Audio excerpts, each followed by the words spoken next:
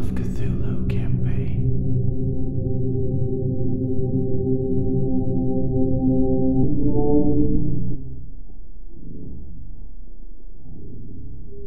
Welcome back to Deathwatch's Call of Cthulhu campaign, Descent into Darkness Season 2. My name is Travis, and I'll be your keeper today.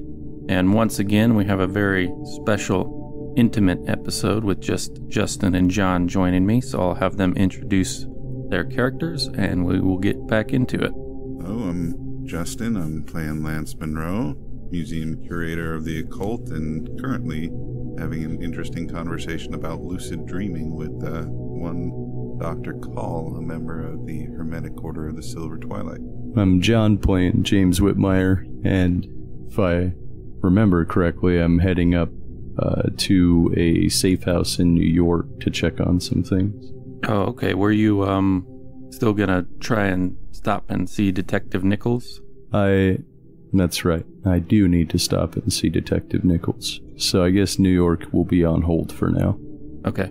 All right, yeah, so last time we played, you guys had been mostly concerned with deciding which course of action you were going to take to exonerate Charlie Murphy from his murder charge, and you had settled on maybe swapping out some documents at the Danvers Asylum so that you could show that Wallace Bowers, there we go, the boy that had been driven insane, evidently during one of these rumored ceremonies that these kids at the Porcellian Final Club at Harvard had performed. But in the course of solving that problem, you were concerned about who all knew about his supposed date he was committed and if the police were involved. And to that end, Mr. Whitmire had set out to talk to Detective Nichols. Now, you remember his country home was roughly an hour outside of Boston, in the suburbs of Boston. So you have been in your car for some time now, but you pull in front of that familiar country home with its well-appointed landscape and rambling, roomy house, and you knock at the door, and to your delight, Detective Nichols answers the door with a somewhat surprised look on his face. He's like, Mr. Whitmire, I did not expect to see you here today. Well, sorry to drop by unannounced, but I had a couple things that I had wanted to ask you in hopes of wrapping up this Mr. Dooley's murder and what could affect the final outcome for Charlie Murphy. Well, of course. Come in. I was just about to have a nightcap. Can I offer you one? Just some water, please, or some coffee.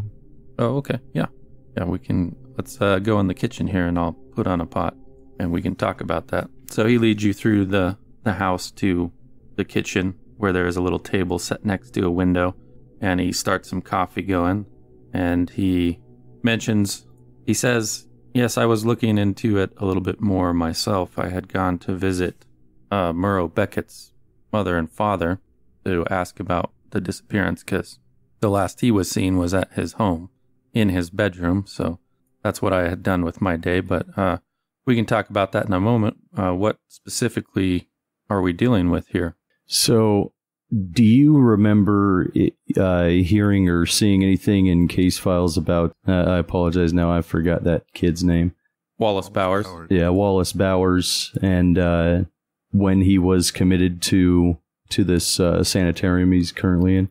No, not with the Charlie Murphy case. It is possible that in some cases, if they're disturbing the peace, they'll be arrested before they're committed. So if that were the case, there would be some paperwork at the police station. But I don't know. I can't remember seeing anything about Wallace Bowers. Of course, I haven't been there in a couple days. Is he currently out on leave right now? Yeah. Okay. Yeah, it's administrative leave he was placed on it.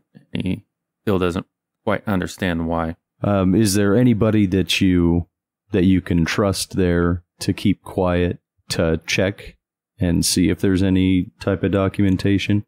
Yes, that shouldn't be too much trouble to arrange. I could get you that information if there is anything by tomorrow. Yeah, I think tomorrow would be great. And I'm not sure, because I don't make too many trips over here, exactly how much he's privy to, but I'll start running through kind of just everything that's happened so far since the attorney got kidnapped, and just kind of catch him up on anything. Oh, okay. Yeah, I think for Detective Nichols' part, he is mostly aware of all the mundane happenings, and when it comes to like the consortium, it would be just the general corruption in Boston, you know, these politicians and criminals and other powerful people that work together, but he wouldn't know about any, you know, serpent folk or anything like that. However, he does have a connection to the dream, as I believe you were there at that dinner when it was first sort of revealed what was going on with the toad statues and everything. So, you know, he knows a little bit about that, but I think I was there the second one. Okay. Yeah, the first one, I think it was just me and Dr. Andrews. Oh, that's right. You were laying low because of... I think that they told us about it, though. Yeah, we've later on, mentioned yeah. it a few times. Yeah, so, you know, he listens, and he's glad to hear that James Clark is doing well, and he goes into a little bit about what he's been up to, and he says, yes, so I paid a visit to Monroe Beckett's home. I talked to his parents about his disappearance back in April, I believe. I can't really say I got anything of great interest, or at least that would help us with Charlie Murphy, but you might find some of it interesting. They last saw him in his room, and the mother at least is certain that he never left. They heard no disturbances from his room during the night. It was though he simply vanished when they went to check on him in the morning. The mother was insistent that someone had been in his room, but she was vague about how she had come by this knowledge. Women's intuition, I suppose. They let me look at his room, and it had been untouched since he vanished, and it was generally well kept. The primary feature of the room was a large table upon which were war miniatures and colored paints. There was also a copy of this little book here, and he hands it to you, and you can see on the cover it says Little Wars, and it's written by H.G. Wells, and when you flip to the back, it has a drawing of, you know, 3 men in suits, but they're sort of kneeling or sitting around the floor, and they have all these little miniature, you know, like Napoleonic War type figurines with cannons and miniature houses and all that kind of stuff set around, and it just looks like they're reenacting a little battle. But he says, take a look inside. It's just like the almanac from Mr. Dooley's home. And when you flip through it, sure enough, you see it's just Latin written over and over. It looks like the same phrase after you flip through a few pages, but I don't know what that means. It is definitely pretty odd. I think that Mr. Monroe will know what it means once we show him, I hope, at least. But do you mind if I take this? Oh, absolutely. Go for it. I also nabbed his personal journal, which was not kept at his home, but it was at, you know, in his desk at school when I was on the campus the day before. And you can take a look at that as well. Let me share that with you, John. Okay, so yeah, this is just a slim leather-bound journal with leather straps to hold it closed. Did you get that shared with you? Yeah, I got it here. And it's quite extensively written in. It might take you an hour or so to go through it completely, but assuming you will do that next, I'll read through what jumps out at you as having some interest to what you guys have been doing. Yeah, as I would start going through it immediately. Bear with me here. All right, so this is Monroe Beckett, the boyfriend of Betty Williams, a member of Porcellian, and part of this nucleus of dabblers in the dark arts that may have been responsible for Mr. Dooley's death. And also, just like Wallace Bowers, he at times claimed to be responsible for the ritual and also denied it. But anyhow, beginning in January 1920, he writes, "It is the first day back from winter break, and I have made a new friend, William Monroe, Jr., the son of the late congressman by the same name. He is an interesting fellow, polite if a bit stodgy, and embarrassingly out of sync with men's fashion. I made a joke about wearing his father's old suits, and by a flash of distemper in his countenance, I was prepared to ignore the man from that point. However, I found myself in conversation on occult matters, and was impressed with his knowledge of Madame Blavatsky, the witch-haunted history of Massachusetts, and other more esoteric matters. Free of our duties, we spent the afternoon amidst the stacks, delving further into the subject. I have never quite met anyone like him. There is a certainty in his manner that goes beyond the inflated ego of most of the other men on campus, as though his goal and direction in life have been settled long ago. He reminds me of my own father in that way. March 2nd, 1920. Today Monroe gave me an invitation to Porcellian. I could barely contain my excitement to have been chosen by such an elusive club. My father would be beyond pleased. This was, after all, the storied final club from which Teddy Roosevelt came, who must be my father's favorite person in all of the world. And that's just the top of the list of esteemed men to come from those hallowed halls. I accepted immediately, and my initiation was set for this upcoming weekend. In the meantime, I am to brush up on my Latin and purify myself. That is to say, no food or drink 24 hours in advance. March 7th, 1920. I feel as though I have entered a dream. The barn, as they call it, has an aura of deep history. Within are pictures of its esteemed members, past and present. To think that I shall stand amongst such legends is a bit heady. Each of the other members was precisely what I expected, erudite and well-bred. I was introduced to an honorary member who was in town on business and had been at Harvard in the same class as Mr. Roosevelt. This Mr. Blackman assured me he knew the president very well, and told of a time the pair of them had snuck into the girls' dorm over at Radcliffe. It was not until later that it occurred to me Mr. Blackman must have been joking, as he could be no older than 40. I suppose I shall have to get used to that. Porcellian is notorious for being tricksome. Nevertheless, Mr. Blackman gave a small welcome speech to those recently initiated. He joked that Porcellian's ultimate goal was nothing less than world domination, and that honorary members such as himself had high expectations for the crop this year, as he put it. April 14th, 1920. After much debate, it has been settled.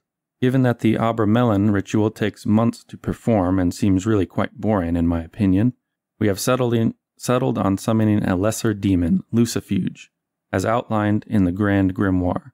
While I am unbelievably excited by this prospect, I wonder if I really believe any of this. Most often, I think that I don't. However, when I am discussing such matters with Will, his absolute faith is infectious. Of course, such belief evaporates when I go home. Furthermore, we have allied ourselves with a few of the brothers. With all other matters settled, we will perform the ritual this weekend. Will says he has the perfect spot. April 15th, 1920. Needless to say, we did not summon a demon. I am not disappointed. My instruction in the sciences does not allow me to believe such things as demons or devils truly exist. There was a bit of the ritual that called for animal sacrifice. Cole had snatched a poor alley cat for that purpose. I am not sure if I thought we would really go through with it. The whole time we were lowering the thing into the boiling solution, I felt certain that one of us would come to our senses. To my shame, I simply observed the process, expecting some other intervention. I suppose my brothers were thinking the same thing. Well, except for Wade, who found the whole experience the height of comedy. But in the end, there were no devils, be they greater or lesser, or specters to haunt us. Only the very real type of haunting that occurs in memory. I can still hear the cat yowling during its ignoble death.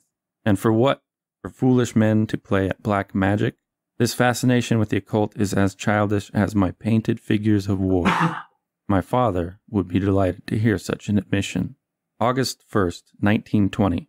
With the fall semester looming, I must say the summer has been a relief. I had diverted my brothers with reoccurring matches of miniature warfare culminating in a reenactment of the Battle of Waterloo. I even enticed Will into joining us with the promise that he could command Napoleon's forces, which seemed to fit his sensibilities. Will was often disappointed at these little gatherings, as though there were better and greater things to accomplish. However, our match, which lasted an entire Saturday, and took up the whole of the study, even had him in good spirits, and I was reminded of our bond. He was truly my brother. Of course, the dark delvings continued apace, although thankfully free of blood sacrifice. Seances and other acts of quaint spiritualism, as Will called it, were performed to greater or lesser effect. One thing of note, we had planned to perform a seance in an old haunted house here in Boston, but were warned off by a nosy shopkeeper. While I agree that the fellow ought to mind his business, Will was beyond enraged.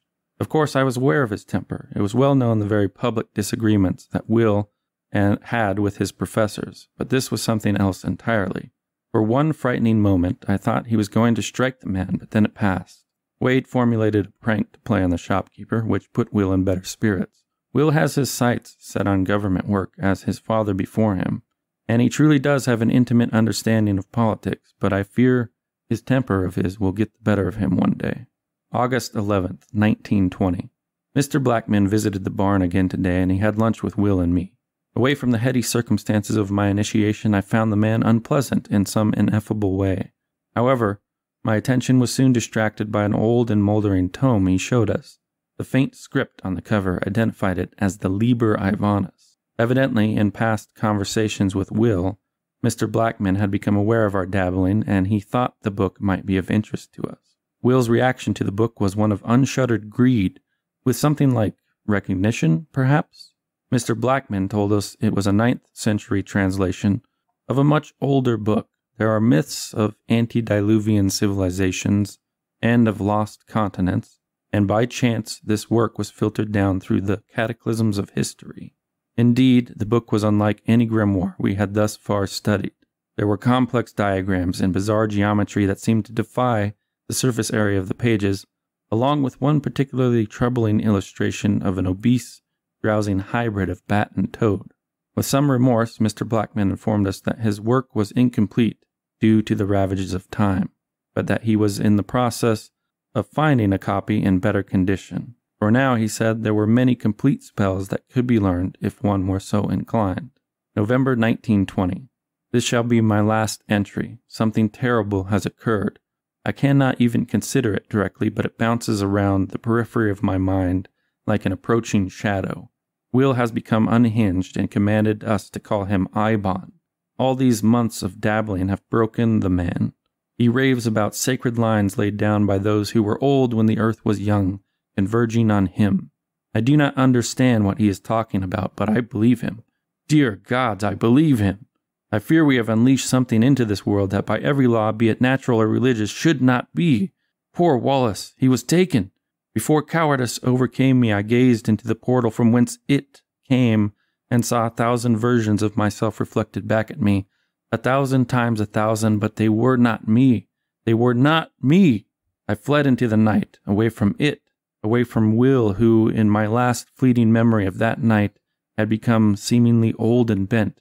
Surely it was deception, for when I saw him on the next occasion, he appeared as he always had. But mostly, I fled from those corrupted shades of myself. And of course, there's a lot of entries in there with more mundane things that talk about him and Betty or him and some of the other brothers, but they don't seem to touch on the case or anything like that. So after reading those entries, I'll just put it down and ask Wayne if he's read this. Yeah, it wasn't lost on me that we have a parallel here between what Dooley had written in his journal about his interaction with the Harvard boys, and now we have some names associated to it, in writing at least. A pity it doesn't get more detailed, but I am now very interested in this William Monroe Jr. character. Well, I would say that this, along with his confession, would pretty much seal him as the main suspect, wouldn't you say? Yeah, I would agree with that. But as I understand it, the boy's missing. So what can be done about it? Do you have any leads on where he's at? As I thought he was the one that was in the... Oh, no, that's the other one, Wallace. Okay. No, unfortunately, I don't. But there is one of his accomplices that's locked up in Danvers right now. I believe he's also confessed. Yeah, Wallace Powers. We talked about him the last time we met, I believe.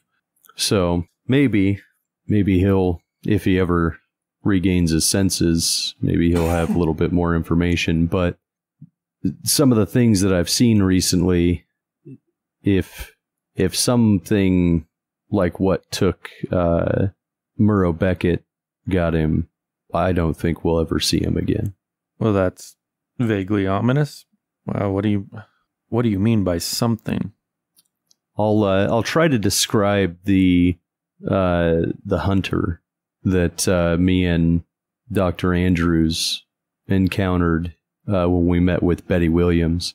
Okay, yeah, he listens to your description, and there's sort of like a wry smile playing at his lips, and you can see he's about to dismiss it, but it's possible with, maybe a charm, or I suppose even a fast talk, you could impress on him the truth of what you're saying. Can I try a persuade? Or I guess Yeah, charm is actually a little bit higher, so either one. Yeah, go for it. No persuade. Yeah, it's just like... I know that it sounds far-fetched, but if you visit... What was the school that we had went to? Was it Radcliffe that we were at where we met Betty?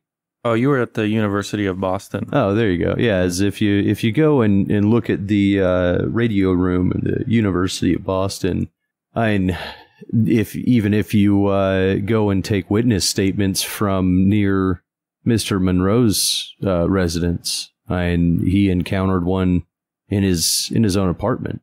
There was a newspaper article about it too. Yeah, it was even in the papers. And just wait for the one that'll come out tomorrow. That's true. Well, his smile kind of falters a little bit, and my apologies, Mr. Whitmire. I don't mean to cast doubt on what you're saying. It's just all very difficult to take in. Have you spoken with Dr. Andrews about this? You mentioned that Monroe had some encounter, and they all agree on your description of this thing? They do, and I don't fault you or blame you at all. It is extremely difficult to believe. Yeah, if I hadn't seen it myself, I would be under the same assumptions as you, that someone was just having a go at me. But having seen it, as I know now that there's more than just us out there, and we are like flies to these things. I will take it on your good word, Mr. Whitmire, but let's leave it aside for now, given its remarkable nature, and lay out the facts. So here we have in this journal that Monroe Beckett, well, at least in my reading of it, he seems to place the blame for getting into the mess at least on Will in part, or at least that was my takeaway. Did you get the same impression? I did. And from what I understand about the last time you guys talked, you had this Wallace Bowers who's been committed, who has apparently confessed. At least that's what I gathered from Dr. Call's frequent telegrams. And this is the person we are going for now. Well, he's the only one of them left, as far as I'm aware. I wonder if I should risk it and pay a visit to this barn, the Porcellian Club, tomorrow. I've shied away from talking to these boys directly because I'm not actively a police officer, and I could get in even worse trouble. Well, what are your thoughts, Whitmire? Did I risk it? I mean, I would, but as I can also tell you that the people behind this wield far more power than what we could actually, or what you could actually defend against. And if you cherish your job, your family, and your life overall, I'd probably say leave it for now. Well, I'll take your advice. I'll I'll contact my friends at the police station and see if we can find any mention of Wallace Bowers being arrested and then committed, and I'll get that information to you tomorrow. But if you'll pardon me, I am ready for bed. The missus is waiting for me. I'll stand up and extend my hand and say that I appreciate the information, and I look forward to talking to him tomorrow. Yeah, he shakes your hands and sees you to the door. Good luck with those nightmares. All right. That's jokes. We'll leave you with your journey back to Boston. Where are you headed next? Just somewhere to sleep? Yeah, I'll head back over to Safe House in Boston. That was probably the one that I'd been using. Okay. And then we will bounce over to Mr. Monroe, who has been in conversation about all things strange and occult with Dr. Call. He had also penned a message for Logan Terry to inform him about the Wilbur Theater and its connection to this group in Boston. And there was another part to it that escapes me at the moment. Yeah, all of the skin suits that... Oh, Dr. the names Andrews had that noticed. Dr. Andrews... Sending names so that he may be aware of other people that may be doppelgangers, should that actually be what those skin suits are. Yeah, so you are there when you hear a commotion out in the lounge, and you even recognize the somewhat panicked sound of Dr. Andrews' voice as he's entered the lounge, and a bunch of remarks from the people that were sitting there conversating, while you and Dr. Call are in the bar. What would you like to do? Well, I'll, of course, be curious and step out, probably with Dr. Call following me. Yeah, so you see that Dr. Andrews has come into the lounge, and he has one arm over his shoulder where he's supporting James Clark, who is in a hospital gown and looks quite exhausted. And both of them have a somewhat panicked expression in their face. Their eyes are darting around. Particularly Dr. Andrews is looking all over this lounge, and you feel a connection to that sort of darting, searching look.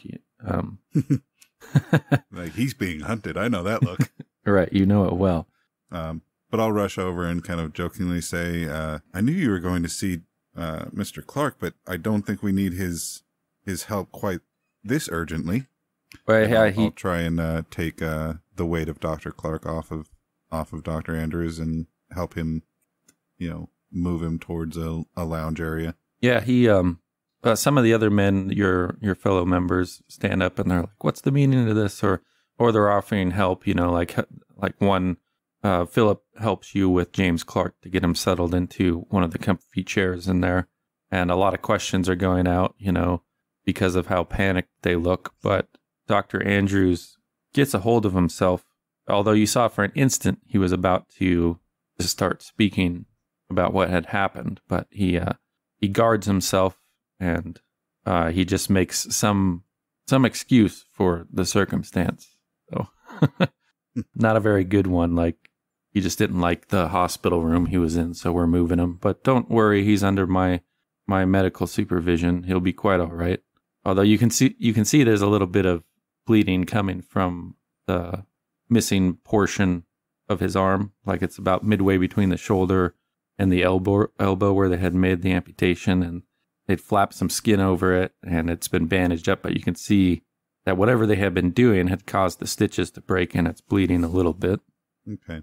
Seeing that, I'll look at Dr. Call and say, is there a first aid kit nearby? Yes, I believe so. I will run and get it post haste. Yeah. Good, And good. Thank you. Thank you, He sir. darts away. And Dr. Andrews is like, gentlemen, please back up and give Mr. Clark some space here. He is still recovering. I assure you he'll be okay, but please just back away. Give us some space to work. And this has the intended effect where you have at least a bubble of maybe 20 feet where you guys can talk privately.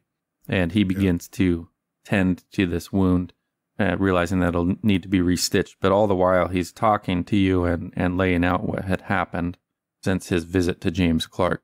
And that was a daring escape, the appearance of the Dark Hunter, and then a daring escape out of the hospital across Boston to a police station, and then from there into a cab back to here. I'll ask him, did you manage to kill it? No, I shot it, wounded it, I think, but I just ran. Then it may still be hunting. We need to find a way out of here quick. Well, where do we go if it can get us here? It can get us anywhere. I don't know, but somewhere with a few more people with weapons, I would imagine would probably be the best place, or preferably somewhere that we could trap it, or I don't know. These are matters that I'm not an expert in, but all I know is that it refused to stop hunting me until it was hit by that truck. Well, yes, he details a little bit of his flight where he had pushed through a narrow gap between two buildings that he was sure the Dark Hunter would not be able to follow him through. But when they got to the other side, it had fashioned one of those strange portals they used to travel and appeared in the police station when we got here. But that was only a few minutes for it to appear again. It's taken me 20 minutes in this cab to get here. Is it possible we've thrown off the trail, at least for now? I don't understand how don't know these things very much work. about these things, so I can't guarantee whether or not it's lost its tracking. Do you happen to know whether it was coming after you or Mr. Clark? I can't say for certain, as I had Clark with me the whole time. And those things, they don't have features that I can't make out body language or facial expression or anything like that. That makes it a little more difficult. Unfortunately, if it's after Mr. Clark, then we can't leave him alone. But at the same time, if it's after you, we need to make sure that you're safe as well. Maybe McCracken could be of some help. Your thought of going someplace where people have guns, immediately I think police station, but I imagine if I appear at a police station again, they may detain me. Yes, Mr. McCracken might be good, but even he only has so much firepower, and these things are terribly, terribly effective at killing people. Well, I can't think of any other solution. Well, yeah. It's times like these I wish that we still had Mr. Stanton. Him and his elephant gun would come in most handy right now. I agree. I suppose our next best opportunity might be to see if Mr. Whitmire has any companions that would also be able to help protect us. Although Mr. McCracken may know of some people as well. So perhaps we can go to McCracken's, get off a telegram to Whitmire, and then move location from there? What do you think? Yes, that would be a good plan, although as long as we keep vigilant for that, I don't know if you noticed it as well, but a certain smell has always permeated the air just before those things take form. Yes, the Latakia, same smell that Murphy tried to warn us about. That is the smell. I had always attributed it to the smell of wood smoke, but I suppose it is the same smell as that Latakia. Well, I would be in much a state as you had I not been lectured by a very knowledgeable tobacconist recently. But at that point, Dr. Call appears with the kit, and they both get busy putting him back together. So Dr. Andrews starts sewing that up. But once they have him in reasonable shape, Dr. Andrews poses the question of what to do about Clark, because if the thing was after Clark, then I don't know. I thought we had made arrangements with the consortium. Like, why would they be targeting me or Clark? I have no idea. I had believed that we had as well. Perhaps I need to go and speak with them again, or at least through their contact, to see if we had done something to anger them. Do you want to take Mr. Clark to Ben McCracken, and I can go try and speak to their contact? Okay, that's what we'll do then. And I'll send off that message to Mr. Whitmire. Very good. And I will head straight away to the contact of the consortium. Okay, so the lodge hall does have a car service, or somebody that services them particularly that you can use for quick transportation, or you could walk a short distance and seek the public transportation. I'll probably use public transportation because I'd rather not have anyone know where I was going.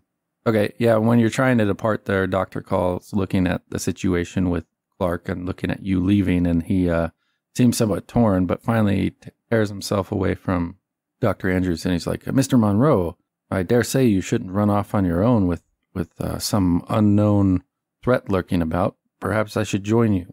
I'll think about it for a second, and then I'll welcome your company, but there may be some things that I will need to take care of on my own while we're out, and I must insist that when the time comes for me to forge ahead alone, that you respect my wishes. Of course. Please lead the way, Mr. Monroe. And he follows on your heel as you guys wait for this car service, and it's not very long before a car pulls up into the parking area around Lodge Hall, and you guys are on the streets heading to wherever you want to go first, Mr. Monroe. You remember that, was it a shop? Yeah, they did like blinds and things like that. Yeah. Okay. All right. So once again, it being very late when you arrive, it's closed up for the evening, but you tap on the window and the blinds move to the side, and there's that woman that you met the previous time you were here, and she looks mildly annoyed at your arrival, but she understands why you must be here, and she lets you in to the empty shop. And she's very terse. She's like, what is it?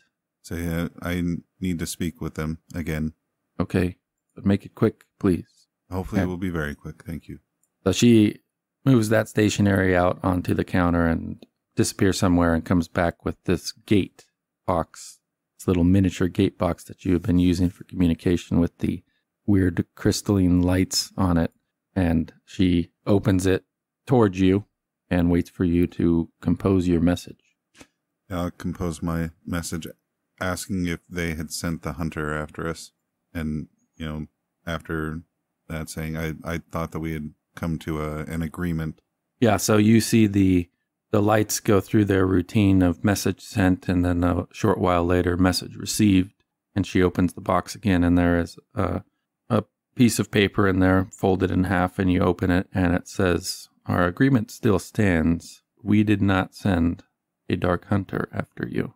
Okay. I'll respond with, do you know who did and how we can protect ourselves from it?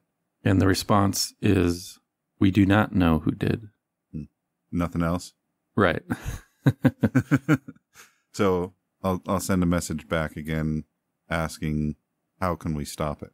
Okay, the message that comes back says it's troublesome for people to use the Dark Hunters because it actually sets in motion something that cannot be stopped. It dabbles with space and time, and the Dark Hunter pursues its prey until the appropriate corrections are made. The summoner could undo the ceremony to recall the change it made to the space-time. Okay. I guess I'll send back, can we send a counter change? That may be possible, although very dangerous.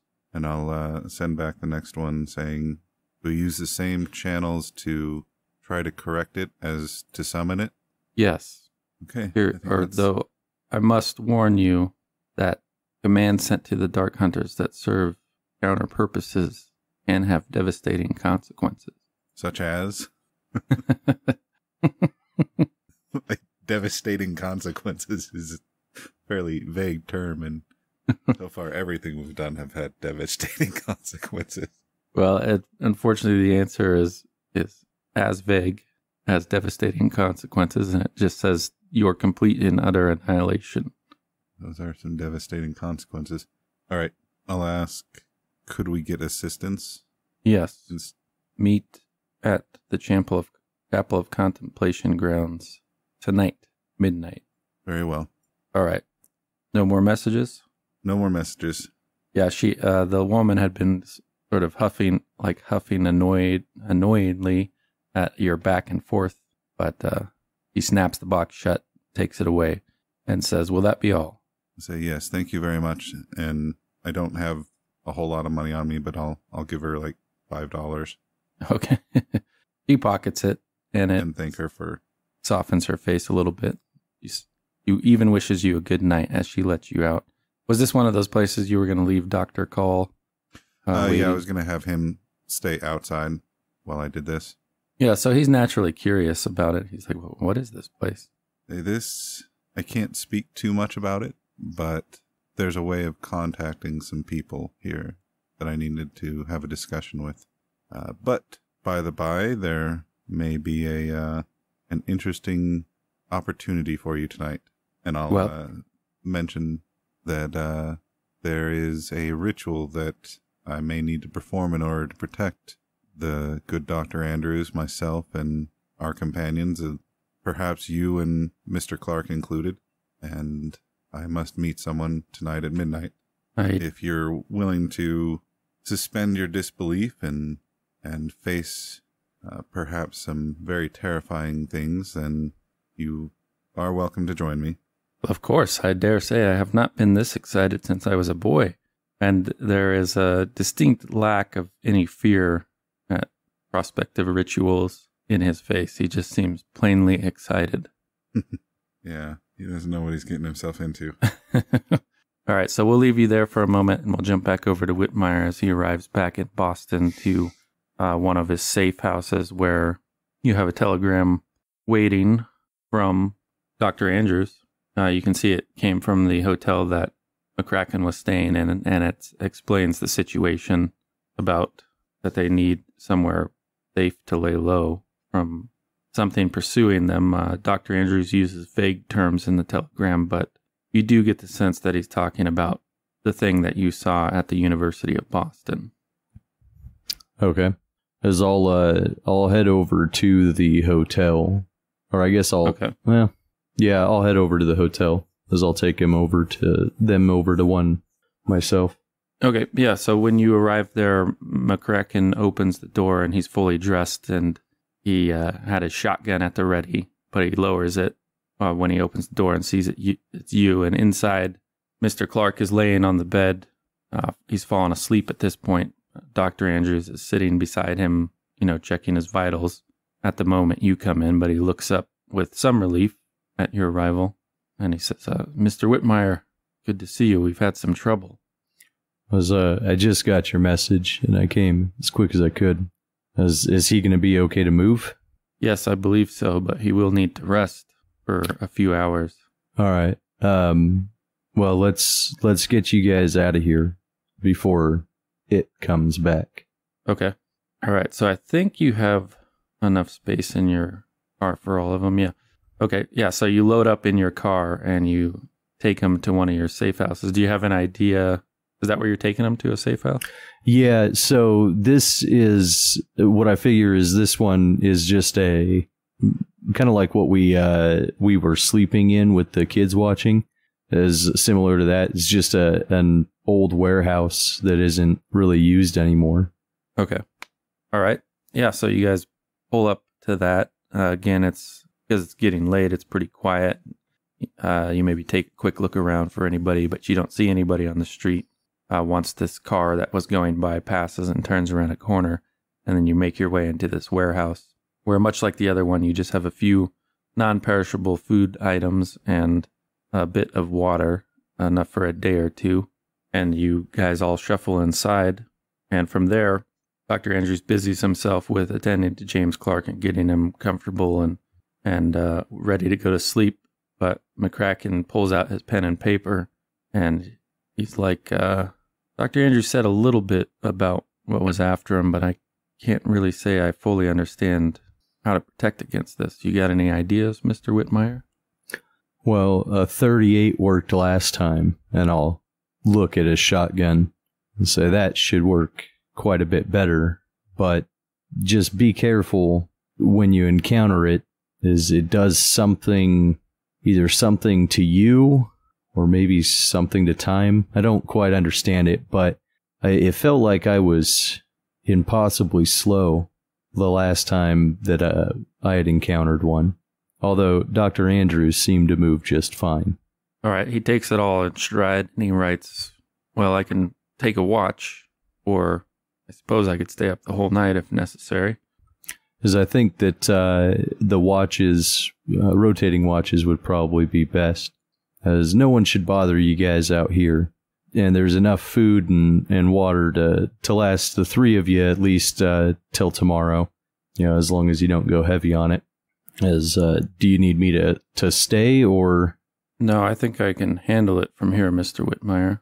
All right. And I'll, so I'm going to switch to a different safe house, but I will let them know which one that I'm moving to. Okay. As at least McCracken and Andrews. Okay. All right. So you move to your other safe house. What are you going to do at that point? Well, I did have plans to meet Mr. Monroe. I believe we were going to try and get into the reptile world, right? Right. Yeah. Yeah, so depending on what time it is, I'll probably start trying to prepare myself for that. Okay. Well, let's before I bounce back to Mr. Monroe, let's go ahead and get your dreaming roll. So, you need a success to enter the dream world. You need I'll a probably hard use success luck to with enter that. a specific place. Oh, so what would a hard be? What is that? 14? So a 13. So 13. I'd need, let's see, 22 luck if I wanted to try and do that.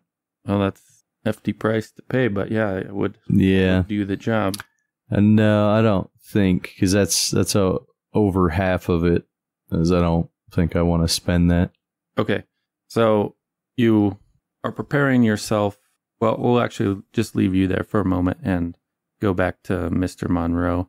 So you know that the appointed time is a couple hours away to meet at the old ruined chapel of contemplation. So with those 2 hours, was there anything you would like to do? Well, I've read about the Dark Hunter summoning ritual through the Liber Ivanis, right? Right. And got a little bit of understanding about it. So I guess I will go and send off a telegram. I will probably send off a telegram to Mr. Whitmire to let him know what was going on, and to Mr. Andrews that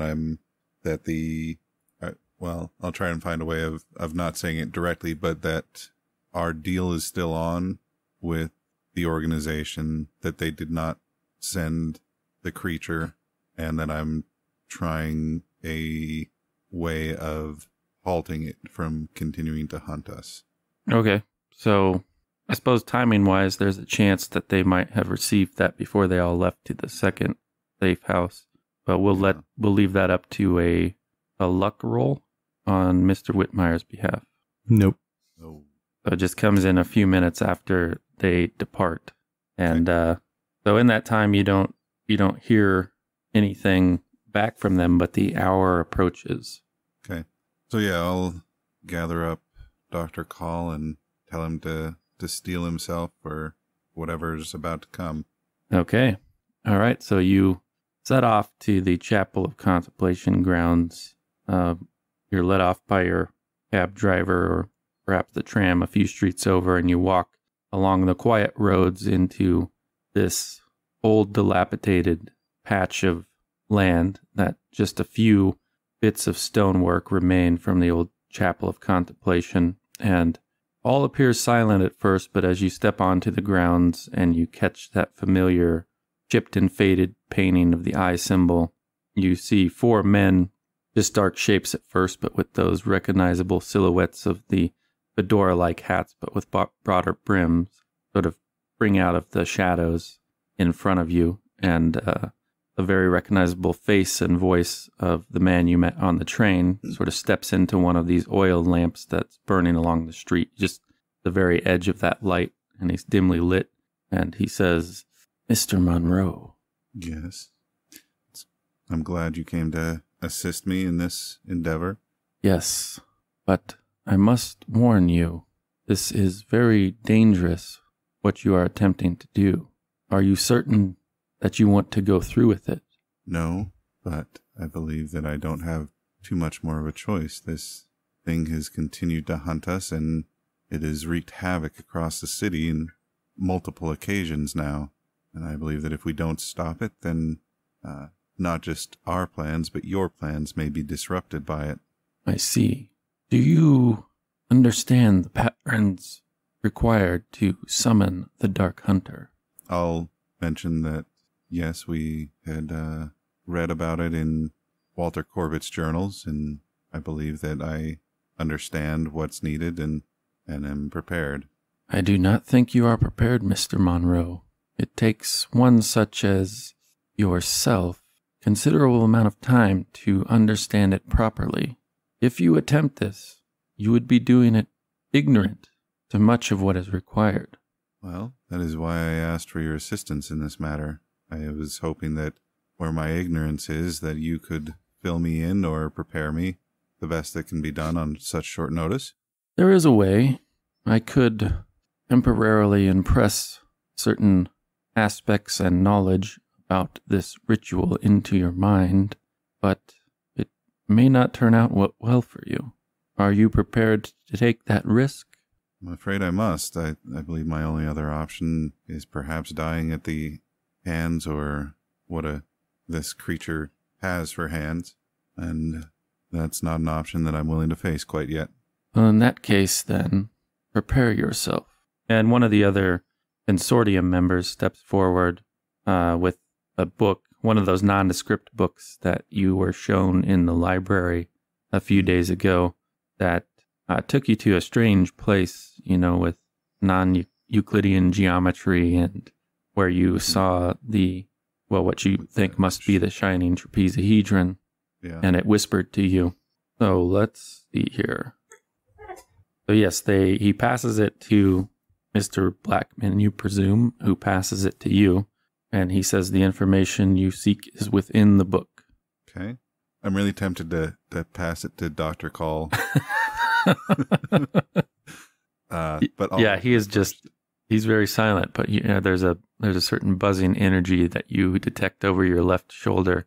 But you're going to do it? Yeah, I will. Okay. So you must succeed on a hard power roll. All right, here goes. Ooh. Congratulations. All right.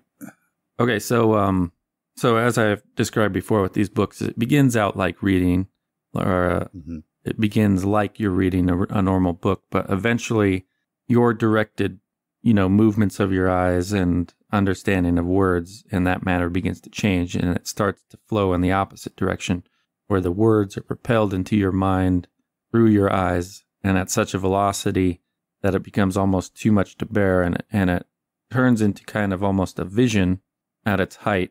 And in this vision, you can't see yourself, but you're surrounded by other men in robes, and you got an altar before you. It's candlelit. You're looking at what you presume to be the Liber Ivanus. You're not very well read in that book quite yet. I mean, you've glanced at it, but you see the Latin. It's in a different handwriting than the one that you have. But so you go through this like montage of night after night of studying this and tests on getting the designs right, with what you're supposed to draw in the sky with the unalloyed dagger, getting the chant right, and certain other preparations. And you can see that Mr. Blackman was quite right, and that it would have taken weeks of study for you to hold all of this knowledge in your head to perform the ritual correctly. But even so, the pace of the knowledge does leave you somewhat reeling once you come out of the state, and you're not entirely certain how long you'll be able to hold on to it all. Even now, it's like there's a boil in your mind that is threatening to pop and send this knowledge out of your head, but it's holding for now. Okay. So once I come out of it, I will pass the book on to Dr. Call, and okay. I'm assuming that we'll need I seem to remember there was an unalloyed dagger down in Warren Beatty's tomb at that. Well, Mr. Blackman actually has one. Again, another one of those consortium members steps forward, this time with a symbol-looking unalloyed dagger that he passes to Blackman, who passes it to you. All right. But yeah, I'll pass the book on to Dr. Call, and I will head down into the chamber where we uncovered Warren Beatty, knowing that place is on one of the ley lines, and begin preparing for the ritual. Yeah, so the first part of it requires you to pass a hard intelligence roll. Oh, not even close. I can't even luck that. All right, so what has happened is you're trying to draw all this information, which is somewhat alienating because it's not like information you've incorporated. It's been jammed into your head, and you're trying to draw all the separate lines of thought needed to get the ritual going correctly, but a few of them escape you. Now, you do have some left, but it means that you'll be missing bits of the ritual, and you don't know what consequences that will have if you proceed from this point. Okay. You could push the intelligence roll. What's that? That would have been a regular success, so... Yeah, you do have the option to push it if you'd like, but I will say that perhaps making the necessary connections will risk some sanity loss. I mean, Mueller did it, so... Well, yeah. And it drove him completely insane. Yeah, but he still did it. Would I be able to get a bonus die if I were to, ask the consortium to help me ensure that everything was done right? Well, you see, Mr. Monroe, that would put us at risk. And how am I not certain that this is just not some ploy on your behalf? Well, because my life is at risk as well. Well, he looks dubious at you, and you might be able to change his mind with a charm roll. All right, I'll give the charm roll a chance. Oh, that was on hard. So you got it? Would have been a success, yeah. Yeah, so, you let your very real, the truth, come out, and it seems to have an impact on Mr. Blackman. And he points to one of the other consortium members and says that he will assist. All right. All right. So in the ritual, you must draw these shapes in the sky or at the direction of the sky and begin a chant in Latin, which will be followed by, once again, a hard power roll, but you don't actually get the bonus die. It will just make it a regular power roll. Okay. Regular power roll. I'm glad it wasn't hard. Congratulations. Okay, so yeah, you, after this chanting, which now you're at a point where that knowledge in your head, you're drawing the bits and pieces you get from it, and what is required is time and the expenditure of magic points. So the more you put into it ensures a greater success that the summoning will work, but it also means it'll take more time. So it's roughly 10 minutes for every magic point you put into it. Okay. And I'll just leave the percentage of success up in the air. I suppose I will use just over half of what my magic points are, so I'll do 10. How about we go? Yeah, we'll do 10. Okay, so with 10, I'm sorry, I got the timing a little bit wrong. It's 5 minutes, so it won't be quite as long. So how is Dr. Call dealing with the book? What is he doing with the book? Yeah. I wasn't actually sure if you wanted to have it out in the open, so I'm just assuming he's holding on to it. No, I had passed it on to him for him to look at. Oh, okay. Yeah, he was looking through it pretty feverishly, but as you start the actual ritual itself, he becomes transfixed on what you're doing. And so, yeah, you're in the middle of that, and it's exhausting to hold yourself to such a high degree of attention on one task for such a long amount of time. But you do think you get through it correctly with the assistance of that consortium member who, there are pauses, there's an ebb and flow in the ritual, and you can turn and refer to him, and he gives you some direction on what to do appropriately in the next step. And so give me a D100 roll. That's probably not good. Well, with the amount of magic points that you pumped into it, it is a success. So this portal, this bending of the light with a black hole in the center begins to form and grow larger, and you see a gray place beyond. Although the consortium member tells you to avert your eyes, do not look in the portal directly. Okay, I'll follow his direction and kind of look down at the floor as this thing steps forward. Okay, so the second part of this ritual, as the Dark Hunter emerges, you get the sense of your will being battered against. It's trying to overwhelm you and go on to whatever it wants to do rather than what you want it to do. And given that it has direction already, it will make the task very, very difficult. So you're actually going to need to beat it at the extreme level with your power. However, with the aid of the consortium member, that does knock it up to a hard. So here is where you've summoned it, and now you're binding it to yourself and your will. So that will need a hard power roll. All right, here goes nothing. Oh, nice. Okay, so go ahead and do a power increase check. Just a normal power roll? Yeah, if you fail it, then you go up. No, I would not have failed it. Okay, so yeah, there was this great intensity of will crushing against yours, but now it's gone quiet, and the Dark Hunter sits there before you swaying. I do need a sanity roll. Wow. You're doing pretty good. So it's a 0 on a success with a Dark Hunter. I've seen this thing before. As long as it's not trying to attack me, I'm okay. Right. So it's standing before you, and the consortium member that was aiding you says you can tell it your command. The simpler the language, the better. Okay.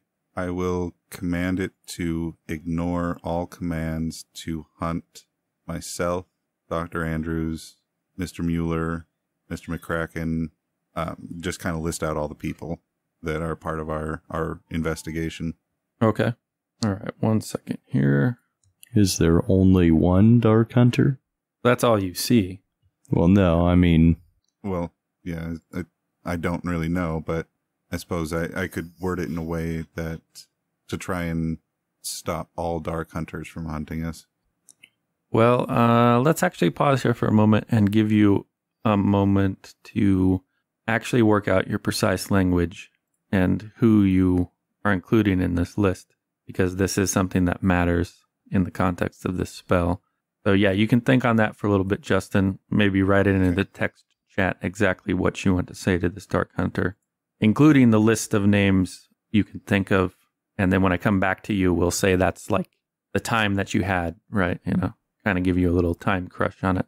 So we'll pop back over to Mr. Whitmire as he has tried one dreaming roll.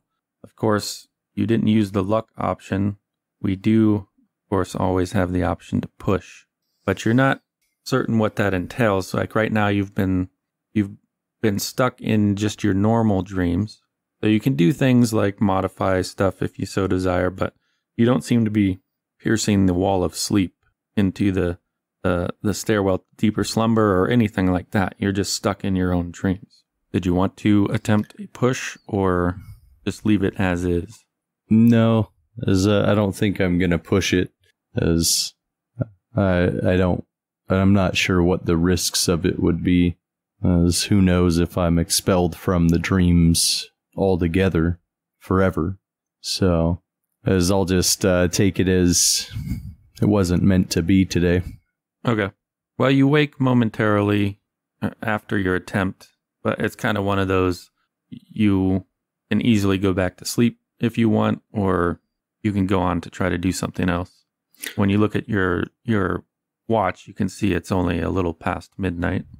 Well, seeing as how I failed on my own, I'll head over to where I'm expecting Lance Monroe to be at his house. Okay. Yeah, so you can see when you arrive there that his house is closed up. It doesn't appear as though there's anybody home yet. The museum, of course, is closed as well. All right. I don't think he had one of those in his house, but I do believe he had one in the museum. What? One of the statues, right? Oh, yeah, I think so. Yeah. Yeah, so I'm going to go break into his museum. That is a very Jimmy Whitmire thing to do. Yes. I got to get into this dream world, man. Well, you know there's a, what do you call it? The front door, but you also know that the storeroom had a back entry as well. Yeah. Is that the one you prefer?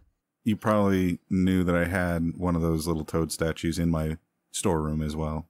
I had one on display and one in my storeroom. Yeah, I was going to go through the back entrance there. Well, it's a simple lock. He has a meager income, so he can't afford the latest and greatest in security. So it only takes, you did it with a hard success. So yeah, you snap it open or pick it open and you're in the storeroom. And it had been bundled away, but he had it pretty well labeled, I think. And you guys had spent a little bit of time in there looking at everything. So it's only a matter of time before you can pry it out of its box and hold the, I think it was made from plate.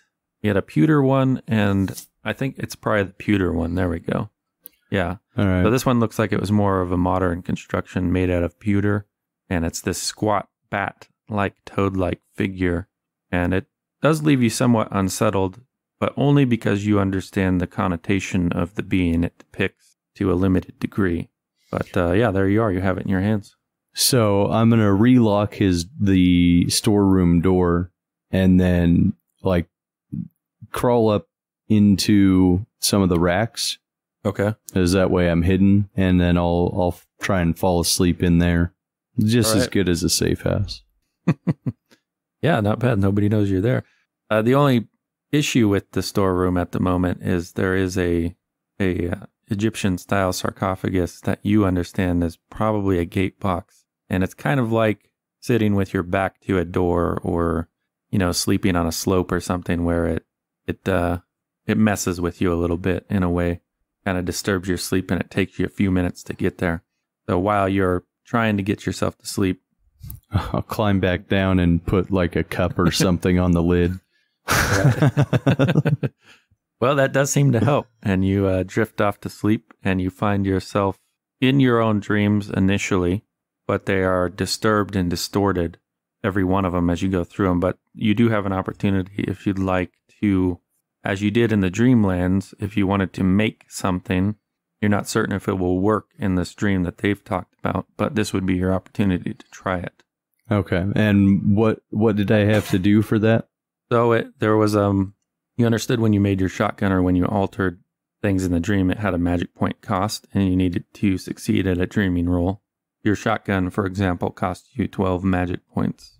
Yeah, I only have 2 left. Well, I don't think I have enough. when was that? How long? That was like around 4, I think, when you guys woke up. So you would have, what, 8 back? Yeah. Give or take? Okay. Well, if I reach into my pocket, is that wool still there? Oh, in your dreams? Your normal dreams? No, you don't have any of those items, nor are you dressed. It seems dependent on the dream, because sometimes they're attached to something that happened in your life, or they're completely fantastical. So they seem to be drifting up from your subconscious at this stage. Okay. But you don't have the mana. Well, I will try to create. Yeah, I'll try to create a shotgun again. Well, I don't have enough, because I got to get in and eat the mana. For right now, because I know that I can try and alter the dream when I'm inside of it too. It's just harder, because I think I'll save the magic points for that. Unless there's some type of cost for trying to create more mana in there. You're not certain if... I'm going to try that at least, as to enter the dream with mana that I can eat. Oh, that you had from when you were around Ulthar? Well, either that mana or some other, right? Okay. All right, well, we will leave that to just your dreaming roll. Yeah. This time I'll try the 10. I'll use the, what is that, 11 luck? I'll use that. 9. 9? Yeah, that's right. Yeah. Because I'll use the 9 luck. Okay. So in this case, you come out of a dream. It's sort of mundane. You're just hanging around on a street corner, as you often did in your younger days. And then you find yourself just in the blink of an eye in a broad field in which you can see a windmill some 50 yards away, and beyond that, a mound. And there's something about the dream that vaguely unsettles you. You can't quite put your finger on it. It's like waking up early in Boston on a foggy morning where not a lot of people are out, and you can sometimes convince yourself that you must be the only living person left on the earth. And that's the sensation that unnerves you when you come into this dream place, as well as something threatening about the mound in the distance. However, you are pleased to find yourself in that suit with your small little dagger, your bread, your water, and your mana. Nice. All right. So I am going to eat some of that mana. What was that, a 1d6? D4. D4? So yeah, you got 3 more magic points. I think, let me double check that. It's been a while since we did it, actually. 1 second here. Okay, yeah, D4. All right, so you got 3 more magic points, and you... All right. To your most current understanding, you're supposed to meet Monroe here. So are you going to wait a while? Yeah, were we supposed to meet right here, or were we meeting anywhere specific? I guess we didn't say exactly, but we kind of infer, since much of the discussion about the dream spoke about starting in the same place, that perhaps it would just be best to wait for others to appear in the dream. Okay. Yeah, so I'll go and find a spot that's fairly close by if I can, where I can kind of, either sit or, lay flat and still watch that area. Okay.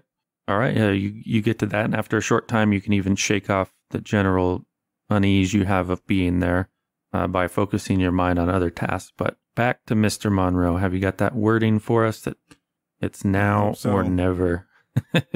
You wanna role play it? Yeah. So the instructions were to command it in a deep, strong voice. And thinking about the way that the consortium member had mentioned that the Dark Hunter exists in a different form of time, and that it doesn't exist exactly in our time, and the consequences that come from the wrong command, I had thought about time paradoxes and if this is the same Dark Hunter and exists in a different time, and trying to command it not to attack us may cause some sort of problem, since it already has. The command I eventually came up with, and I'll say this, is I command you to stop all incarnations of Dark Hunters from any further harm or hunting of myself, Dr. Andrews, Jimmy Whitmire, Johann Mueller, Mr. McCracken, and I can't remember their first names offhand, so I would be saying first name rather than Mr. or in addition to. Okay. Dr. Andrews, Jimmy Whitmire, Johann Mueller, Mr. McCracken, Dr. Call, Mr. Clark, or Detective Nichols, refusing any future requests to do us harm, capture us, or impede us in any way. All right, so as the sound from the last syllable you uttered dies into silence, the Dark Hunter just stands there swaying, looking at you with its malformed head, like its half-formed head, its incomplete features, but then it departs back into the portal without a word. Okay. And the portal closes, and then you're left there for a time in silence before Mr. Blackman finally breaks it and says, "Well done, Mr. Monroe. I believe I have underestimated you." Yes, it's not the first time someone has. I appreciate your assistance, and I fully intend to follow through on our deal to leave your plans alone for... Well, that is good, but I'm afraid this aid we have offered does not come without a cost. Yes, I had assumed as much. What is it that you wish of me? Well, we had sent you a gift to your museum, and we require that you display it in a prominent place. It is important to our operations. Why do you need access to my museum in that way? Well, though you perhaps don't think this of yourself, you are now working for us, Mr. Monroe, and you are just one of many points, spokes on a wheel that must turn ever forward. Furthermore, we will be sending various items to your museum that we will require be sold or displayed, but you needn't worry about that straight away. It will come in time. I assume there will be no disagreement with this. Well, I will put the sarcophagus on display as you have requested, but any future requests I must consider. I have no intentions of doing harm to the general public, just at your whim. And I believe that the trade of putting the sarcophagus in my museum will be sufficient for the assistance that you've given me here. I have no intention of defying you, but once again, I must consider case by case what you ask. And I must insist that if I follow through, that I am left to my own autonomy and that I am not, what would be the term, replaced by any of the members of the consortium. Yeah, he has kind of a strange mix of emotions across his face, because you dropped some hints about things that, I know. Maybe he didn't expect you to have knowledge of, but he composes himself and he says, "Well, okay for now, but perhaps this will be renegotiated in the future." As all deals are. And he calls over your shoulder to Dr. Call, and he's like, "Dr. Call, we have heard of you. I have a task for you, if you would like to come with us."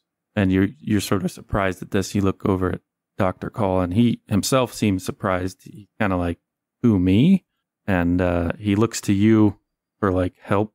Like, what? Mr. Monroe, do I go with them or what? What's going on here? Well, these men have more knowledge of the arcane than you or even I could even grasp at this moment.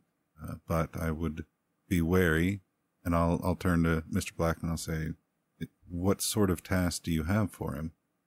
"That is between me and Dr. Call, Mr. Monroe. But only if he is willing, of course, Dr. Call." Is this a matter that can wait a day or two? I'm afraid that we may need his assistance in a matter that we are taking care of this week. "Of course. We will be in touch, Dr. Call. Farewell, Mr. Monroe." Farewell. And they depart across these grounds, disappearing into indiscernible shadows of the night. And you and Dr. Call are left on your own in the Chapel of Contemplation. once they're out of sight, I'm going to kind of collapse against a wall.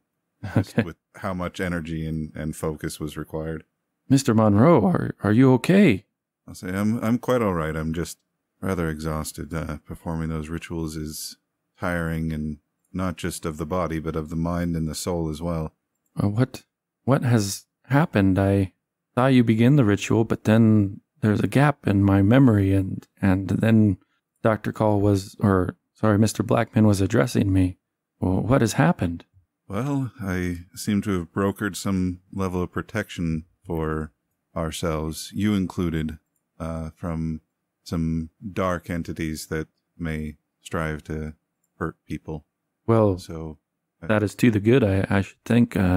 What is to happen next? You look exhausted, man. Are we to take to the dream in any case, or?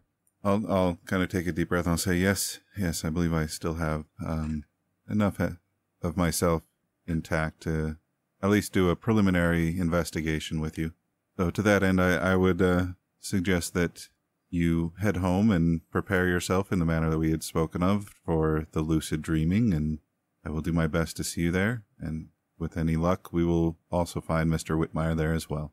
Okay, go I ahead. must caution you, if you speak to Mr. Blackman again, know that it does not particularly hold human life in the same regards that we do, and you must be a bit wary of any deals that you make with him. I understand fully, Mr. Monroe. I only considered briefly his offer. It is tempting, but I hold true to my friends, and I would have gone with you into this dream no matter what he had offered in return. You guys have been kind to me. Sir. You are a very good man, and I value your company and your assistance in ways that I cannot measure. And I yours. So we'll, just to smooth things over, we'll assume you guys return to, well, where do you want to go? I suppose we could both go back to my apartment over my museum. Okay. And he could use the couch, or I suppose I could use the couch since I'm more accustomed to the dreaming. With no understanding that Whitmire's just beyond a few thin walls in a storeroom.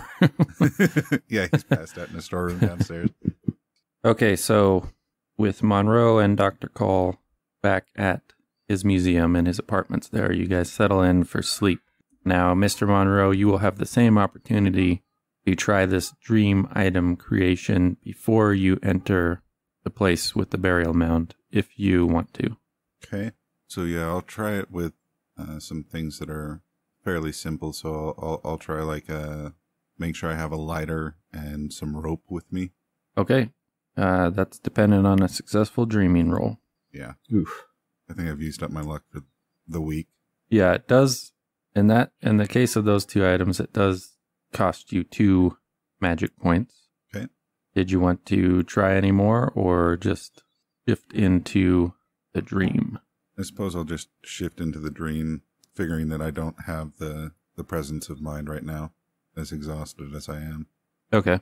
Yeah, and that exhaustion carries over when you appear on this open field, but you see Whitmire's kind of found a place to hang out for a little while. He's already there, and it's not too long after when Dr. Call appears completely giddy when he sees you, and you're all in the same place in a shared dream state. While you appear in what you were wearing in your last dream, you can see that Mr. Whitmire has the suit that he wears when you guys were in Ulthar, and there he has his little pouch with the bread and the water skin and the mana. And but anyhow, you guys are all there. Before we begin, I'll get a power roll from everybody. Oof. Oh, that's what I needed to see on my check. I don't suppose I can use luck for that. To do what? I failed my power roll. Yeah, you can. Okay.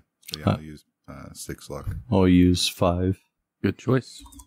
He actually rolled a 57 versus 55, so he narrowly missed his power. But I mean, nothing happens. It's kind of like a background thing that's going on. But anyhow, you guys are all there, so let's lay it out here. In your past journeys here, Mr. Monroe, you had gone into the mound and down through some various areas, and you had gone in several different paths. Once you reach a place. Once you go past the Hall of History, there's this place you're calling the Pitch. One time you went into an area that ended up being like, well, we'll just call it the music chamber, where you saw this strange organ with the impaled heads of hominids on the pipes and the seat that you sat in. Yeah. Another time you went in a direction that led you ultimately to, you might describe it as a plantation, concerned with growing large stalks of fungus. And I'm trying to remember, you didn't get beyond it the very first time because you actually woke yourself up breaking your legs the very first time going down the pitch. Yeah. So you know those... Time, sorry, what's that? I think a second time as well. Yeah. I didn't manage to get there. So you think you could retrace your way there with a successful intelligence roll or navigate, but also you're kind of perhaps intrigued at Dr. Andrews' tale of his journey here, where he went beyond the mound, some miles distant, to an installation near a radio tower. And when, as he described it, he went down that path, he came into a procession hall, not too dissimilar from the one that you had seen, although distinctly different because he came down there through the installation. And beyond that, there was some sort of suspended animation chamber or breeding pit for these serpent folk, and then a freezer that had bodies in it. So what do you guys want to do? I was going to pose the question to these two on which direction they wanted to go. Well, what was our purpose here? I think, if I remember right, you guys were basically doing a scouting mission. So it's just to gather more information. Okay. But so did Dr. Andrews say that there was more to explore in the installation?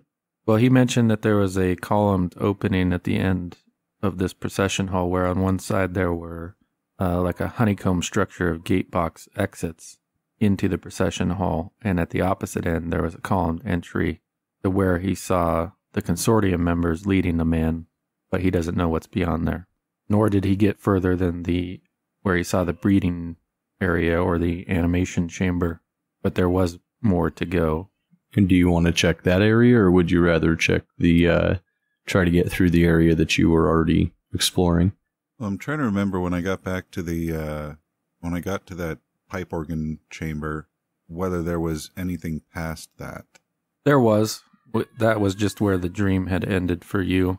Okay. For reasons that escape me at the moment. But I'll mention that I might be able to get us back there, or if we want, I was also curious on whether or not those gateways that Mr. Andrews or Dr. Andrews had mentioned, if we can recognize where any of them get out, including perhaps my shop. All right. Well, why don't we start there, and then either if we have enough time here, or maybe next trip, if there is one, we can go and explore the pipe or what's beyond the pipe organ room. That's fair enough.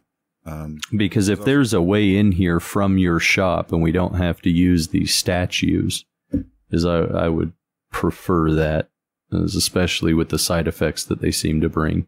Well, I am a little bit hesitant to go there in the flesh. There's a certain level of protection that we get through being here in a dream that I don't believe we would have if we passed through a gateway and came here in the waking world.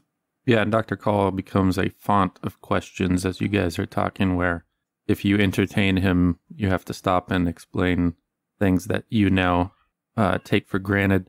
And he continues to do so throughout the journey, as I say, just absolutely giddy at the prospect. Yeah. As I'll try and draw his attention to creating something, as we don't know what we're going to encounter or if it's even illuminated. Why don't you focus your mind on creating an electric torch? Oh, that is quite fascinating. I suppose it makes sense. Dreams come from our subconscious. We should be able to alter them in some way. Yes, what do I do?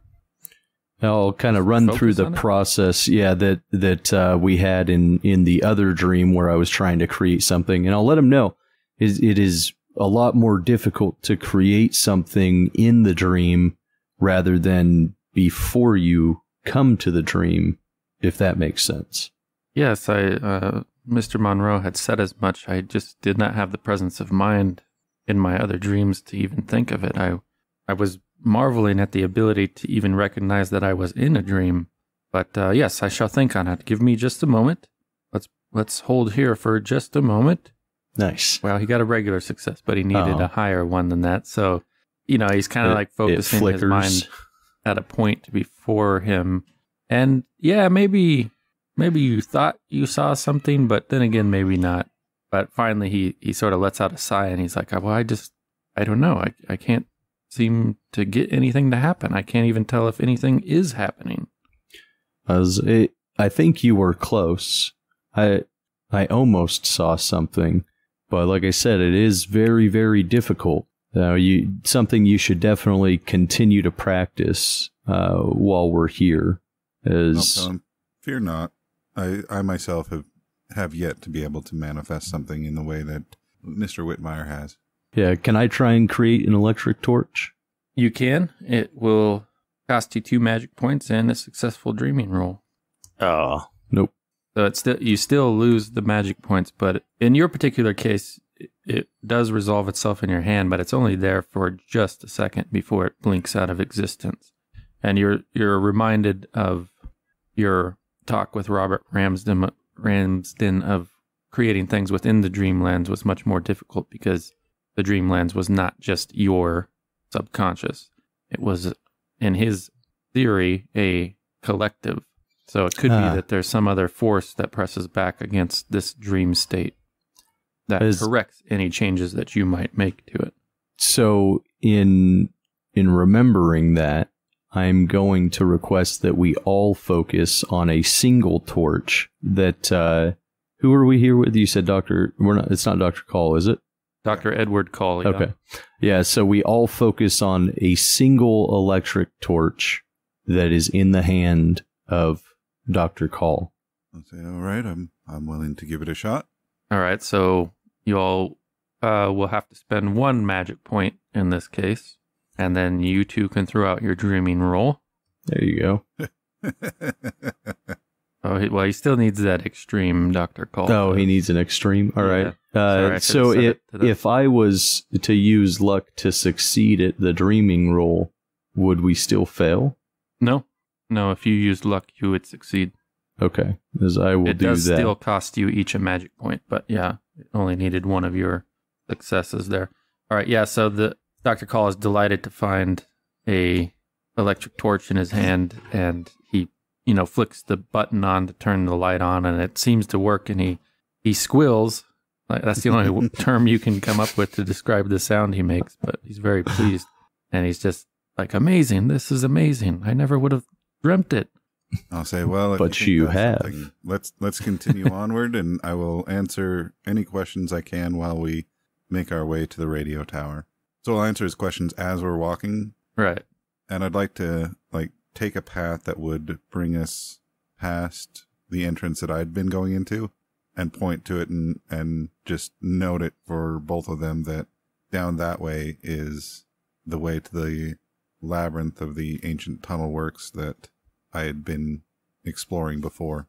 Okay, so beyond the mound, the land slopes away. It's pretty gentle, but the radio tower is some ways distant, and it takes you quite a while to get there. Just like in Ulthar, it was difficult to gauge time. You don't see the sun really moving across the sky. You're just in this sort of, there is a sun, but it's almost frozen in its position.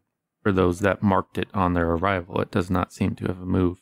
But you do think you get there. Your guess would be, maybe 30 minutes, but who knows? But you're at the outside of this installation, which is fenced off. It has the radio tower and then a single-story building that is beyond a fence. And you approach it from what appears to be the back side of it.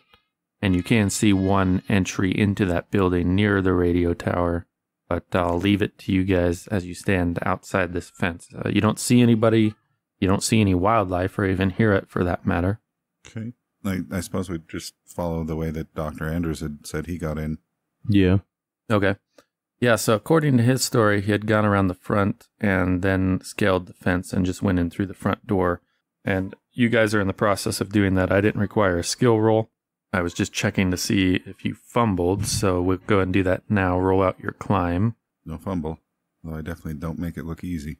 It's a little sad to me that Dr. Call and I both Rolled the same. we managed the same amount of success.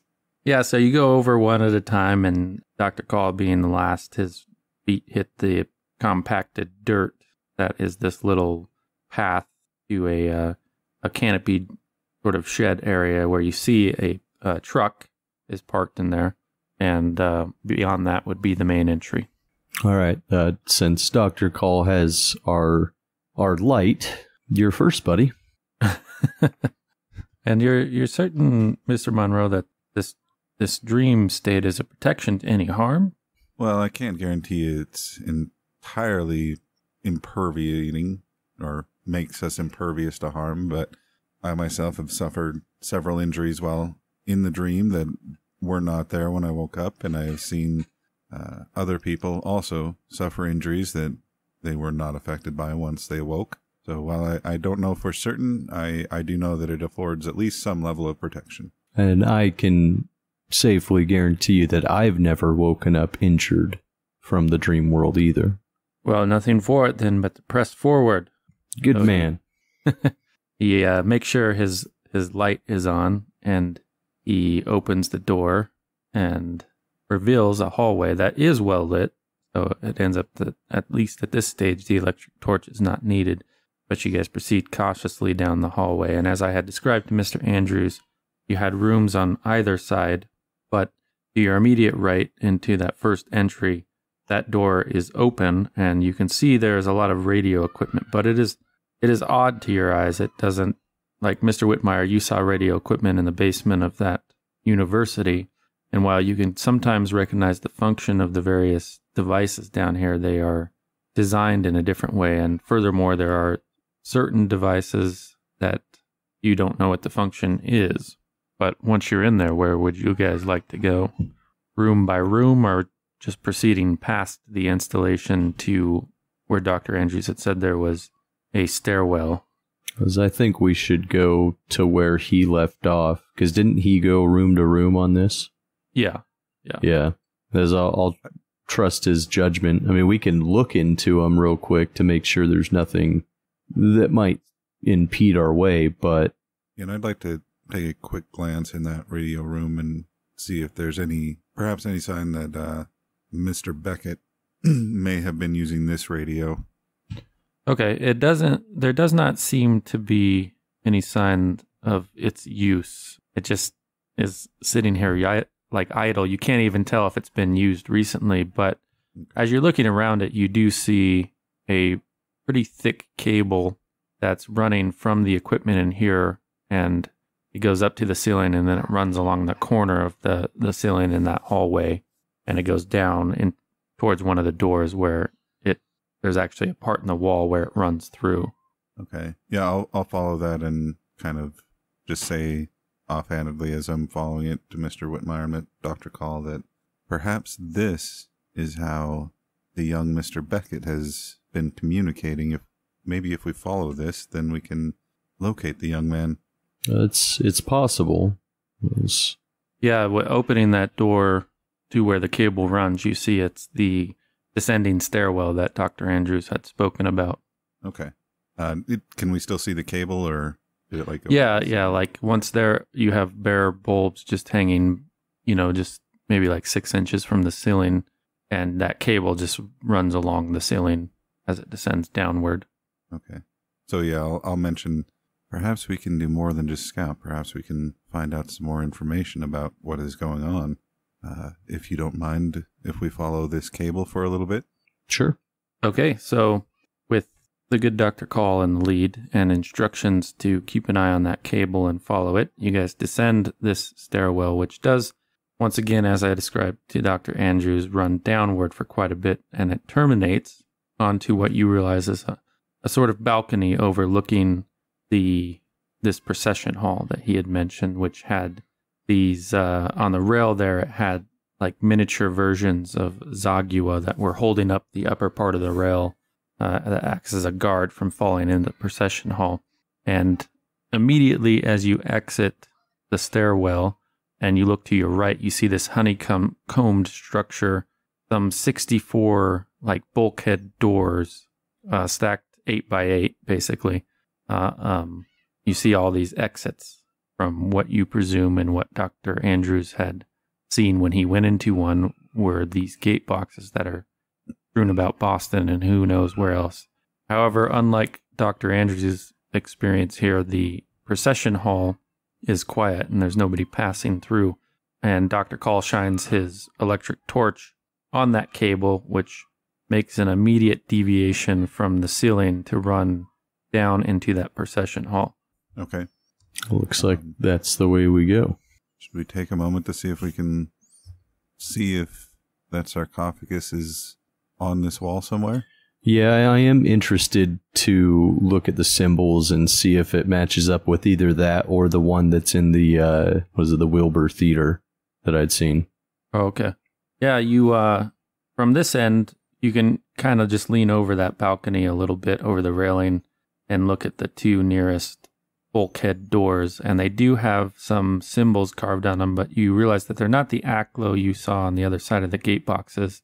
They're what Mr. Monroe presumes, at least, is the script that this evolved race of serpent folk must use. Is it's the same script he saw in their device that he sat in, where symbols floated before him and he could interact with them in an odd way.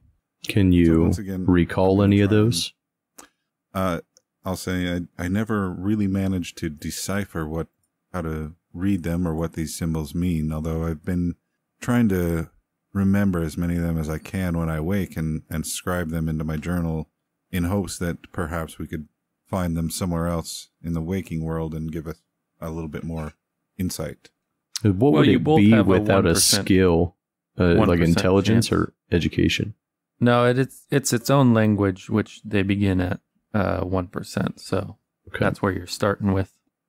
But Monroe's on the right path. If he gathers enough of it, then he could begin to go through the process of actually deciphering the language, probably with help. But he's got bits of the alphabet at least. But yeah, I'll try and memorize a few more. I might recognize ones that I had seen before, but yeah, I'll try and memorize how a few more look so I can scribe them. Can I try that as well as ones that he's not currently memorizing? Yeah, sure. Just make a mental note that you recorded down a few symbols when you guys wake from this dream. I can say that the Arabic numeral system is in use on these doors, so you do pick those up. You're just not sure what the letters associate them to, but in some cases it'll be in a series, so they'll run from like 1 to 4 with the same set of letters in front of the number, but there's not always 4 in a serial. Sometimes there are a set of doors that are not serialized at all, but you're not sure on the rhyme or reason to it. We can kind of get some sort of pattern or something like that kind of conveys that each one of these is for a specific location or something like that. Yeah, you could definitely make such a hypothesis. Okay. But Dr. Call's been shining his flashlight along this cord as it ran down into the chamber. And there he sees it runs along one corner where the floor meets a wall, and it travels on to that columned chamber. Oh, into the sanctuary or wherever they had taken, or Dr. Andrews said they had taken that guy? Yes. Oh, well, I suppose we should move on. All right, let's go. All right, so according to Dr. Andrews, if you proceed down this balcony area, then you will go into the room where the cold storage was. But if you are to follow the cord, then you would have to scale over the balcony, which was about 15 feet down to the procession hall. Yeah, I don't think I could do that. Do we want to try and create some rope? I already tried that. Well, everybody focus on a rope that's knotted for climbing. Focus it, and it will appear in Mr. Monroe's hand. I'm afraid I don't believe I can assist in this. The ritual that I performed tonight and then my attempts at creating earlier have nearly drained me completely. Well, I would be glad to offer my service, Mr. Whitmire. Are you ready to begin? As I'll pull a little bit of that mana out and hand it to Mr. Monroe. Okay. As that way he can eat that. Yeah, I'll eat that. So you get a D4 magic point. Nice. Congratulations, maximum. Yeah. So for this one, it will cost you each a magic point, and you may make your dreaming roll. Nice. Dreaming. Well, once again, Doc, I will. keep Well, forgetting to hit extreme. okay, I was going to say, if he doesn't make his, I'll use the one luck that I need to make mine. All right, so yeah, it's a little bit uncertain on who is actually succeeding at this, but once again, the rope does manifest itself.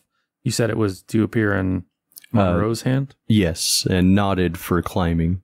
Yeah, so you have a very strong length of rope that appears in your hand, Mr. Monroe, that is knotted every 2 or 3 feet to assist in climbing. Yeah, I'll exclaim, wow, it does work.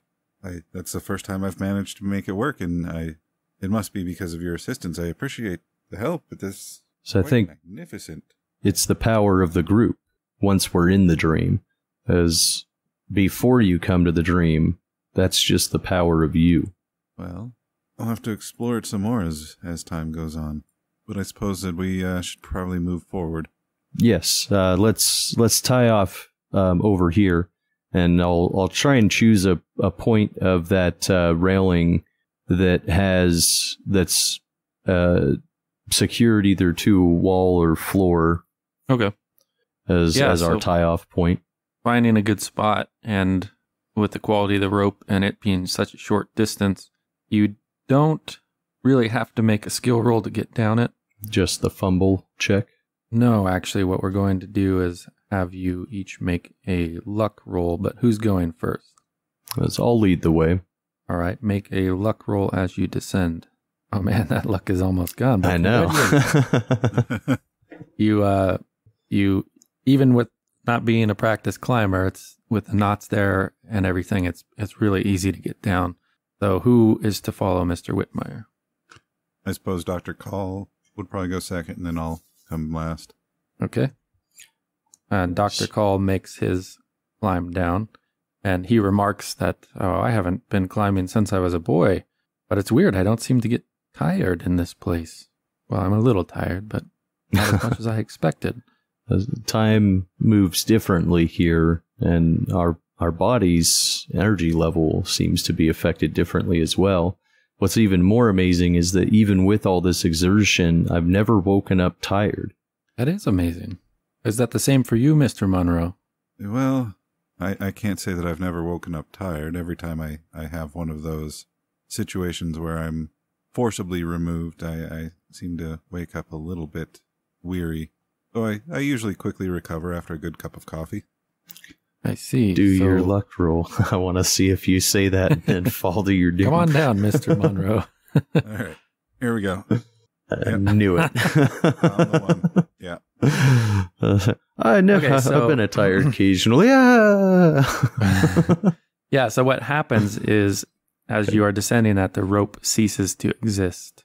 Your ability to manifest it here. It's whatever is controlling the stream, it has snapped back to its default space. So when you're about 5 feet down, it vanishes from your hand.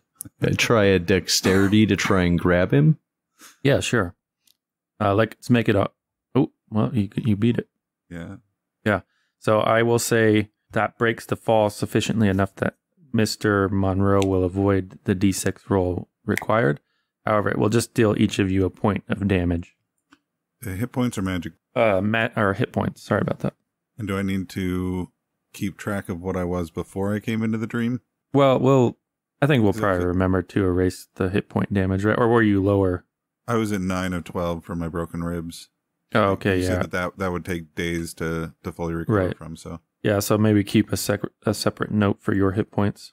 Dr. Calls congratulates you, Mr. Whitmire. He says, that was amazing reflexes, sir. So I've always had quick hands, and I'll turn on the flashlight.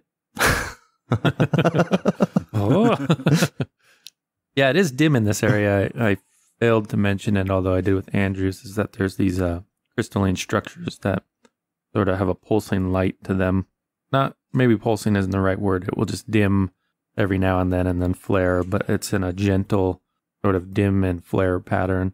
But yes, you guys are at the bottom of this procession hall, and behind you, you again see the honeycombed bulkhead doors. There is that ladder that can, just like in a library, can be moved laterally so that you can climb up to different parts of the structure. But in the opposite direction is the columned entryway into what is beyond, and there's a kind of almost artificial darkness beyond those columns, and it does fill you with a kind of animal instinct of dread or a desire to avoid it. Where does that cable go? Does it go into the darkness? Yes. Well, looks like that's the way we gotta go. And I'll kind of give a small laugh and say to Mr. Whitmire, reminds me of Peru. How about you? Yeah, as I hopefully will have just as successful an outcome.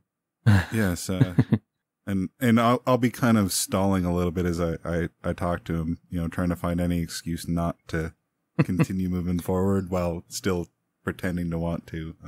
Yeah. But yes, it is a game of chicken to determine who takes the first step. Well, just like Peru, as I'll go into the hole first. Okay, so as you approach the column opening, and again, this is an echo back to Peru, the smell of death permeates everywhere, and each footfall as you near it stirs this dust up from the floor, and you begin to see grisly and decayed gobs of rotting, you don't know what. They're little morsels, and in one case you do make out a severed hand. In the other case you make out putrid innards or worse, and the area begins to feel restrictive somehow, as though you have suddenly become aware of the oppressive weight of earth and stone above that you weren't in a way before. But in any case, you need to pass a Constitution roll. Got a hard success. Or I missed yours, Mr. Monroe. No, I didn't do it yet. Oof. Okay, so you are overcome with gagging for a little while. You guys, breathe through your mouth. It's not that bad. I think this happened to you in the Peru pyramid as well. Yeah. I can take on dark deities all day long. The smell. But the smell of death is too much for me. Yeah, and Dr. Call chokes out between gag, and he's like, God, what is that? But you can push through it. You're just retching every now and then. It seems to be the common smell of ancient deities, as they seem to be surrounded with death. Ugh.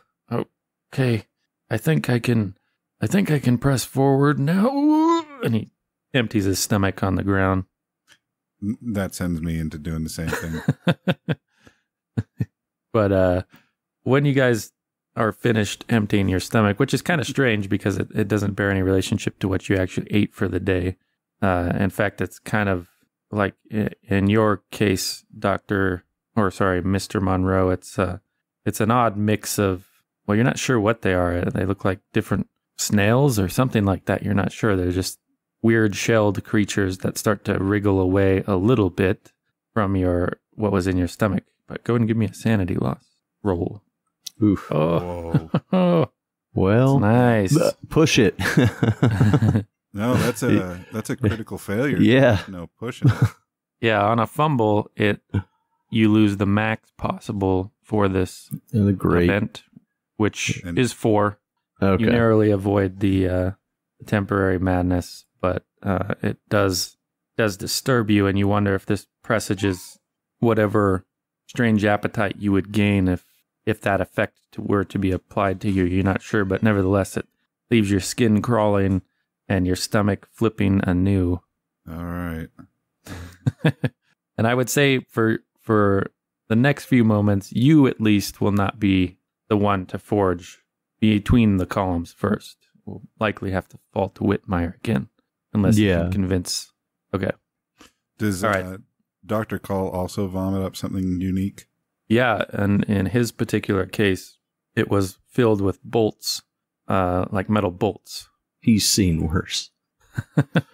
Yeah, he holds it together. I didn't know he had a 90. He's pretty grounded, man. Yeah. Yeah. We need to break him down a little bit.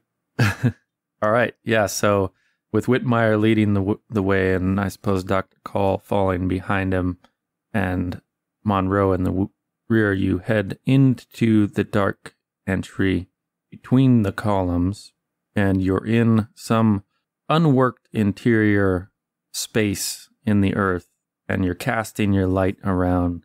You see the interior or beyond there's some kind of electric equipment set up there. You do recognize a great microphone that has been rolled. It has the shape of microphones you've seen out in the world, but it's of a much larger size, and it's just rolled against the wall.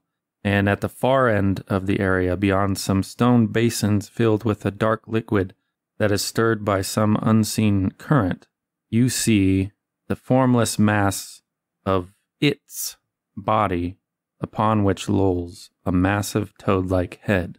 This thing's bulk is immense and covered with a loathsome and glistening brown fur. 2 legs and 2 arms sprout from the fleshy mass, all possessing unnatural multi-angled joints and equipped with wicked-looking claws. Its face is dire, with slitted eyes revealing yellow-red glowing orbs above a grinning mouth running from edge to edge. Within are gleaming rows of jagged teeth. Translucent skin stretches across its belly, giving a full view of its digestive process, and you even see the shape of some humanoid thing float against this translucent skin, although it's been dissolved to a degree that you can't make out features, and this is all in the narrow beam of your electric torch. So let's begin with a sand roll again. Congratulations, Whitmire. Phew. Keep closing Dr. Call. Didn't see anything. Was it in a whisper? Oh. There it is. So he's like, oh, what's that? I've seen worse. Well, in this particular case, it's still, even on a failure, it's still worth a D4 sand loss. All right. Okay. Okay, and finally, before we do anything else, let's get a group luck roll. So who amongst us has the lowest luck? I think that's me. Yeah, I think we know who. Yeah. Yes. Oh, man. Suck it. Oh, my goodness. Hard success. Not just a luck success, but a hard success versus a 17.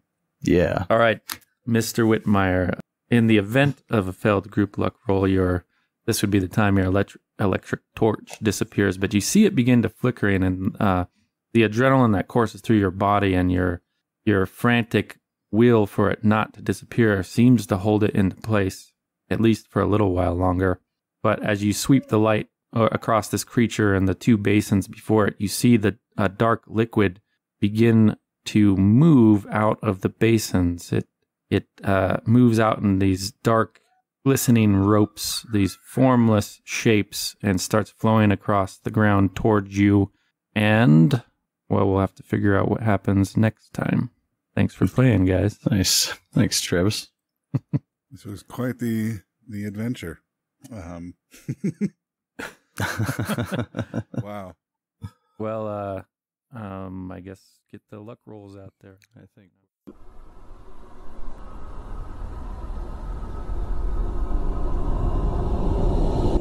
This has been a Death Watch production. Thank you for listening.